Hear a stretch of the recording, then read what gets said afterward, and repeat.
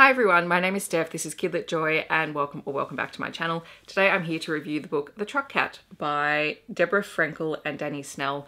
And this is a book, I was actually talking to someone, I've forgotten who it was, in the comments about this book because I recently read Scout and the Rescue Dogs, which was part of the books that were shortlisted for the younger readers category. It's a middle fiction book. And someone had mentioned that this book was similar in that it was also talking about a truck animal. And I had actually already ordered it before we'd even had that conversation because I stumbled across it.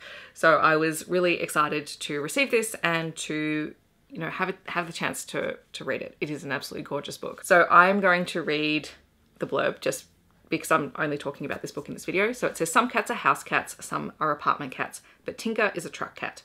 Tinka lives everywhere. With his human Yacoub, Tinka travels roads wide and narrow, near and distant, but no matter where they go, home feels very far away.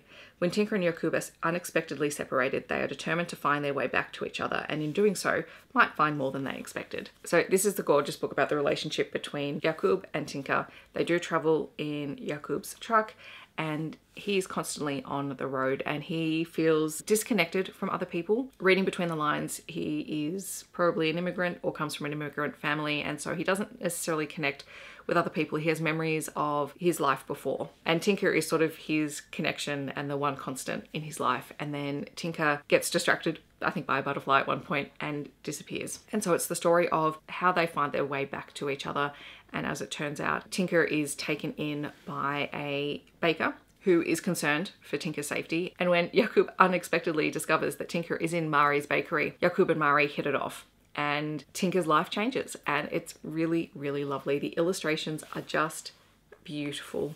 The storytelling style and the sentence structure is great as well, because you have short sentences mixed in with longer sentences. You have wonderful word choice, and it was honestly just one of those heartwarming books that you read and you just go, this is so nice. It's a really nice story of connection, both between humans and animals and humans and other humans, and also recognition that everyone has different lifestyles and everyone finds their path in different ways. And I really enjoyed it. So hopefully you'll pick it up. I will leave links to where you can find out more information about the author, the illustrator, and the book down below. I'm really hoping that at some point I can use this for a unit of work at school because I fell in love with it. It's really, really beautiful. I'm also kind of hoping that next year that this ends up on the shortlist because it was published this year. It's so nice. So as I said, all the links will be down below. In the comments, I would love for you to share any other books that are similar to The Truck Cat, or feel free to leave a cat emoji down below. I hope that wherever you are in the world, you're staying safe and healthy, and I will see you in my next video.